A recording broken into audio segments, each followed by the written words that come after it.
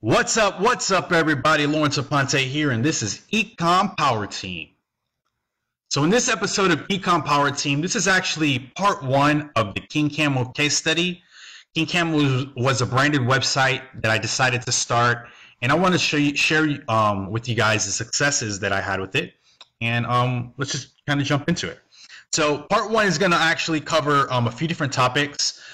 One of them is going to be the reverse engineering, basically the process and the thought behind of starting King Camo, the inspiration behind it as well.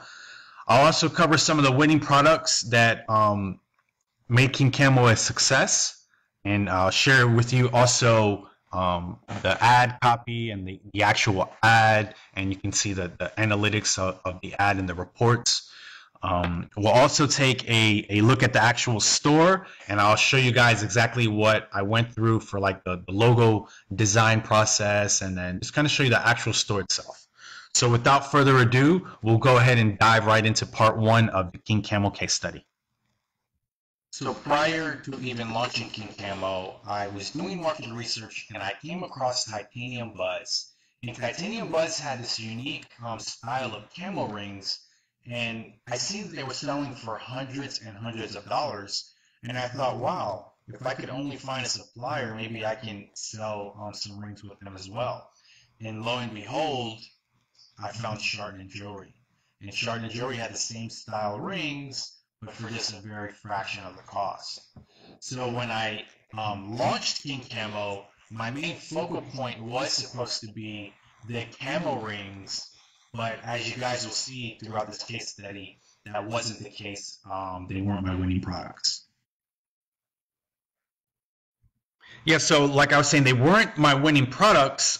In fact, before I even launched King Camo, I sold this particular item on my general store.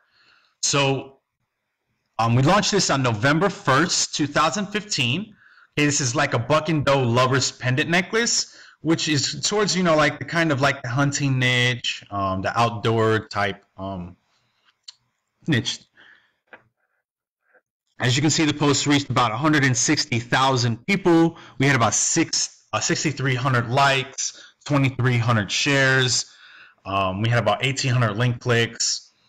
Okay, so overall, it did fairly well, right? Not so bad with the stats. Okay, we sold about 223 units at about $17 a piece. Ad spend was around $1,200.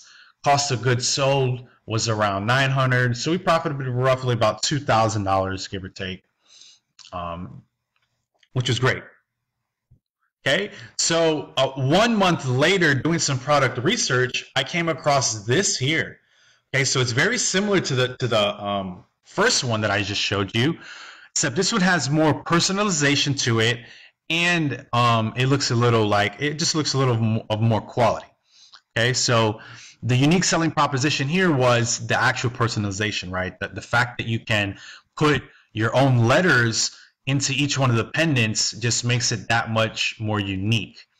Okay, so you can see, like I said, 1 month later, we launched this post here. We reached over 2 million people. We had 23,000 likes, 17,000 shares, 28,000 link clicks. I mean, the post did really, really well. Not very much organic reach, but the paid reach was there. As you can see, the post looks pretty much identical to the first one. I have big red letters that says free shipping. Only thing I started off with a question there saying, what initials do you want on yours? And then I said, tag that special person. And then I had the link. Okay. So as you can see, a lot of people, it was very emotional, especially during December, right? During the holiday season. So it was a very good product to choose nonetheless. So you can see we sold over 1,000 units at close to $40 a piece. Okay. Ad spend, which brought in over $41,000 in revenue, right? Ad spend was about $12,000. Cost of goods sold was roughly $8,000, profiting about $20,000, right? I think that's really good around holiday season. Great time, good feeling, and whatnot. So what will go up next is I'll kind of show you guys the process of just starting King Camo, like how I designed the logo, and then we'll actually show you guys the actual store. Here was the process that I took for getting the logo made for King Camo. So I came to freelancer.com, and there's a process where you can actually start a contest, and that's what I did. So when you put a contest up, basically you put up a prize. In this case, I did $25, and you put a description. So here's the description that I used. Really simple, and to the point. I said I wanted it to be a badass logo that sells camouflage style jewelry. I wanted it to be elegant and retro, if that even makes sense. And then I asked them to use a camouflage pattern. So I also attached a logo stampo. I'll show you guys what that looked like. So that kind of mocked this up, and this is kind of like the idea that I had made. I'm not the best artist, but it doesn't really matter. Just need kind of an idea. So once I did this, we started getting entries. And here we had a total of 58 entries. Okay, and we got 58 of those for $25. So a bunch of people gave me a bunch of different entries, as you can see. A bunch of different ones. We can just check them out really quick. So I just went through the process, and this was the winner. So that was how I went and got my logo done for King Camo. So once we got the logo done, then we just went on and proceeded to building the store. As you guys can see, there's nothing really extravagant about the store. It's actually on a free theme. We just kept everything pretty simple and straight to the point. If we go to the product, we can see nothing crazy. A few reviews at the bottom from customers that received it later on. But this is just a pretty simple website. I mean, look, even the text is small here. A lot of imperfections, but nonetheless, it's still sold and it still worked. This site, like I said, is really simple. Here's our rings that we offer here. About Us section is really fast and easy to the point. And then we had like a little customer review side. When people actually started receiving items, they started sending pictures back and kind of built like a little community on that. But other than that, that's making a pretty simple website. So here's some of the stats. We started in January, as you can see, and we ran some traffic to around June. Did a little over 70K in sales with about 1,700 orders. Those were the stats there. Okay, and one of the biggest products that we did, you can see exactly what I found. I found the same identical necklace without personalization. Okay, and I started this right after the new year, January 5th, literally 1 month after the other one, right? So literally for 3 months in a row, we sold the same item.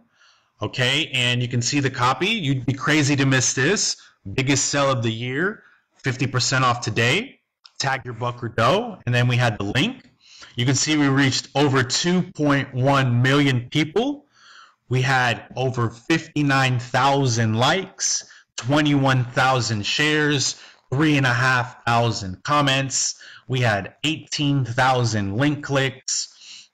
I mean, the post was really good. It had that really nice effect right before Valentine's Day. Okay, plenty of time for them to reach. We actually did self-fulfillment on this one. And you can see we sold 667 units at around $30 each, spending around $11,000 in ad spend, another $3,300 in cost of goods sold, profiting around $9,000. Not so bad for selling the same pendant for 3 months in a row.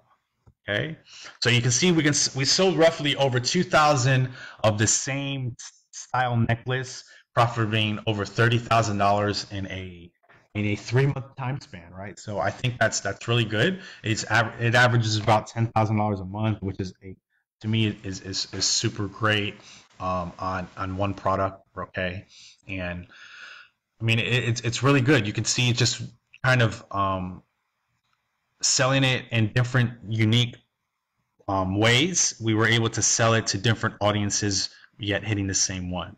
Okay, so that concludes this case study of part 1 for the King Camo.